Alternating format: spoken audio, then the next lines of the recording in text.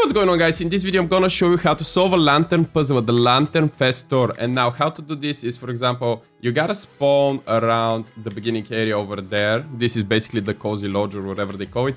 Next to Parkour Paradise, you wanna go straight forward. And I believe this is called the Liwa puzzle. I'm not entirely sure, but anyways, right over here you have the little puzzle over here and it says need help, but you gotta go on this guy's Twitter if you want to solve it. So I'm doing it for you guys. I'm gonna show you exactly how to solve it. So you want to enter this lantern over here, and once you enter the lantern there is a certain puzzle you gotta do. So you gotta break this in a certain direction. So you gotta start with the team leader, then you gotta go to Meowscles, then you gotta go to Peely, then you gotta go and hit the gnome like this, and then you gotta go ahead and hit the bear.